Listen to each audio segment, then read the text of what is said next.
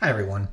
In this bite-sized bit, we are going to talk about how we can write code that allows us to store information to an external data file and retrieve that information from that external data file so that the data we're manipulating in our programs has long-term storage and memory. Let's go ahead and get started. In the last few videos, we worked through the process of creating our product maintenance project, which stores a variety of different products on a list box on our form and in a list behind the scenes. We also added a validator class to manage validation for when the user enters new products. We're going to manipulate this program to add external data storage for our products so that when we add products and then close the form, the next time we open the form, any new products we added will still be stored. And likewise, if we delete or modify any products, when we close the form and then come back to it in a few minutes or hours or days, the changes we made are still stored in the data. This is the first time in this class that we've actually manipulated data that has long-term storage that doesn't reset when the program stops. So this is a major step forward in terms of what we can accomplish with our programs. In order to manipulate external data files, we need some fairly sophisticated code. And rather than write this code from scratch, I'm going to provide it to you. Outside of Visual Studio, on eCampus, you can find some product maintenance files. And the files I'm interested in today are the product.db C# file and the products XML document. The product.db.cs file is actually code that I've written that you can use in your program. And the products XML file is a data source for products that already exist in a database that we can then add to, remove from, or manipulate. I want to add these two files to our project. And the way I'm going to do so is highlighting these two files in Windows Explorer, right-clicking and copying them, and then going to my product maintenance container folder and then entering the rarely entered working folder where we see all of the files we've used inside Visual Studio and pasting.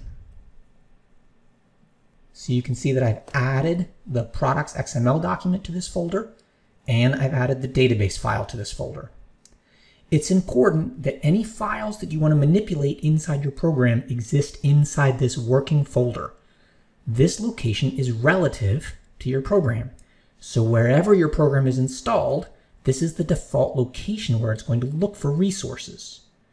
If your resources are anywhere else on your computer, say in your My Documents folder or a Downloads folder or your desktop, that's specific to your computer. And if somebody else tries to run your program on their computer, they probably won't be able to access those files because they aren't located in the same place. If you put resources inside the working folder, they move with the program and the program will always be able to find them. So please make sure you place resources in this working folder for every program that you write in order to make sure that it will run on anyone's computer. Now that I've added those files to my working folder, I need to return to Visual Studio and add them to my actual project. And the way we're going to do so is by clicking on the project menu and adding an existing item. The default location for any existing item is your product maintenance working folder. And so here are all the files that already exist. And I just added a product.db file. And I'm going to add that to my project. And over on my Solution Explorer, you'll see that product.db is now listed. I want to add the database file as well. So I'm going to repeat that step by clicking on Project. And I'm going to click on Add Existing Item. And I won't see the XML document at first. And that's because there's a filter for C# files. But if I drop down on that list and choose data files, which is my third choice, I'll then see my products XML file and I can add it and now an XML file will show up in my Solution Explorer and I'll have access to it in my program. There are a few more things that we need to do to get those new files up and running inside our project.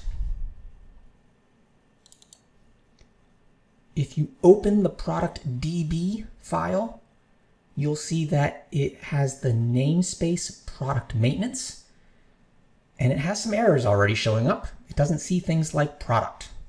And that's because our namespace in our forms and this namespace in this class that I just added are different.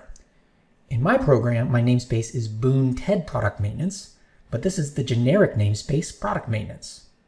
You need to get them all working together, so they all need to be in the same namespace.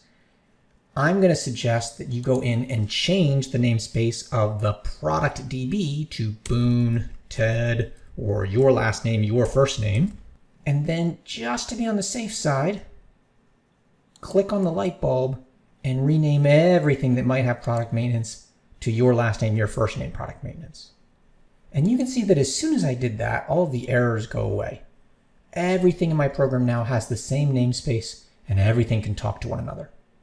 I certainly could have gone the other direction.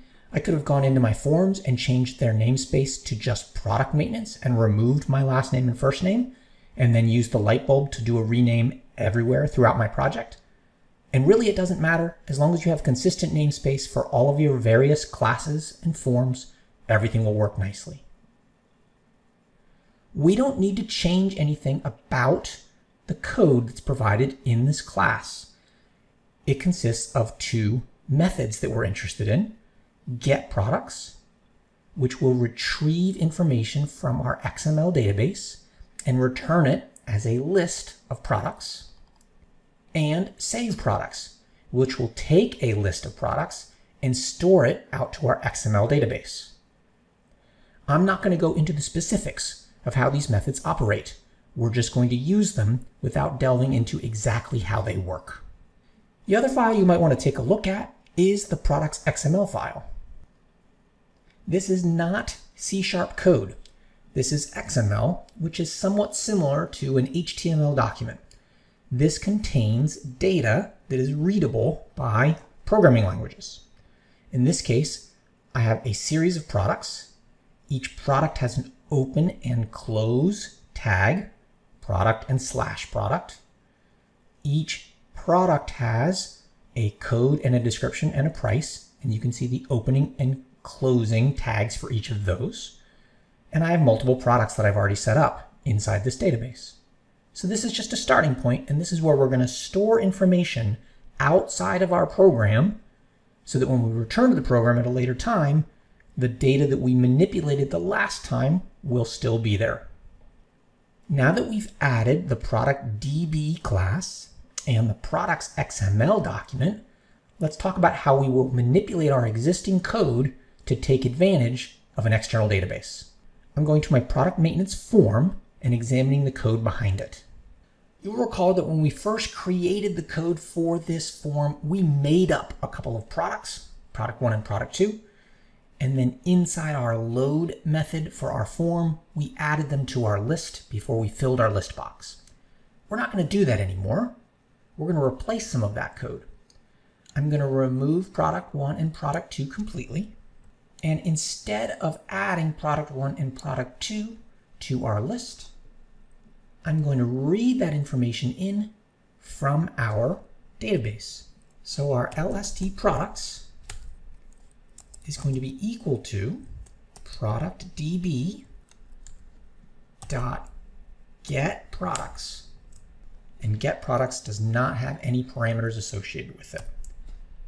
This will read information from our XML document, bring that information in as a list, and store it wherever we want, which in our case is our local list of products. And once we've done so, we're going to fill our product list box. Let's see the result of this code. I'm going to click Start. And what we see on our product maintenance form are the 4 books that were already stored in my XML document. I read them into my list, and then I outputted them to my list box, and now I can see all of them. Let's make some other changes to our code to reflect what we want to do if the user adds products or deletes products. For our Add Product button, remember that what we did is opened up the new product form, let the user enter information, and then if they did actually enter a proper set of code and description and price on that form, we stored that information as a new product on our list inside our code, and then we filled in our product list box. I'm going to add one more step. In addition to adding information to our list of products inside our code, I'm also going to store that information in my external database. productdb.saveProducts, and specifically I'm going to save my list of products. So think about these 3 lines of code. The first one updates our internal data source, our list of products inside C#. The second updates our external data source, our XML file that is stored outside of our program. And the third updates the form that the user sees. So we output our list to our list box on our form. What about when we delete a product? If the user successfully deletes a product, what we did before is removed it from our list and then updated our list box. I'm going to add one more step. productdb.saveProducts, and we're going to save our list of products to our XML file. The same logic that we pursued in the Add Products button, we're going to pursue in the Delete Products button.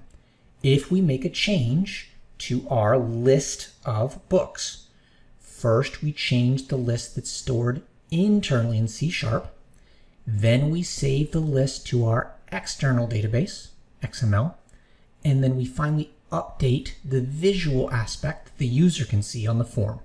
So internal data, external data, visualization of the data. Let's test these 2 new features. I'm going to run my program. And the first thing I'm going to do is add a new product. I'm going to add a Ruby on Rails textbook. I'm going to save that book. And I'm going to see that book show up on my product maintenance form. What else happened? Well, if our program's working correctly, we didn't just show that book on our list box. We also stored it in our list behind the scenes, and we stored it to our XML file on our computer. Let's prove that. If I go out to my working folder on my computer, and I find my products XML document, and I take a look at it, I can see a new book inside my XML document, specifically my Ruby on Rails book. What if we delete a product? I'm going to remove the Java programming book. I'm going to highlight it. I'm going to click Delete Product, and I'm going to answer yes. I see that that book has disappeared from my list box. What should have also happened is it should be gone from the list behind the scenes, and it should be gone from my XML document. Let's prove that. The Java book is now gone. And here's perhaps the most important part of this program. If I exit the program and I exit Visual Studio, and then I rerun that program minutes or days or weeks or years later, when I run this program, the data that we're manipulating starts where we left off. I'd removed the Java book and I'd added the Ruby on Rails book, and both of those changes are still reflected in our program. So we now have long-term storage of the data that we're manipulating in our programs, which is a very significant step forward in terms of what we can do with our programming language. One last note. I showed you how I added the productDB class to an existing project. You could certainly add an existing product class or an existing validator class from another project to a new project if you wanted to, by moving or copying those files into a working folder for a new project, and then adding an existing file to your project. The one caveat is that you need to make sure that if you do so, you change the appropriate namespace to the common namespace you've already created for any existing forms. So I provided a product class here but it has a generic namespace. If I added this, I wouldn't have had to program it. I could have just used what I've already created in the past, but I'd have to change the namespace to Boone Ted Product Maintenance to make sure that it is accessible to the rest of my program. Feel free to use the validator class you created in the last video in all of your programs. You can just copy and paste that class into your working folders for all of your other projects.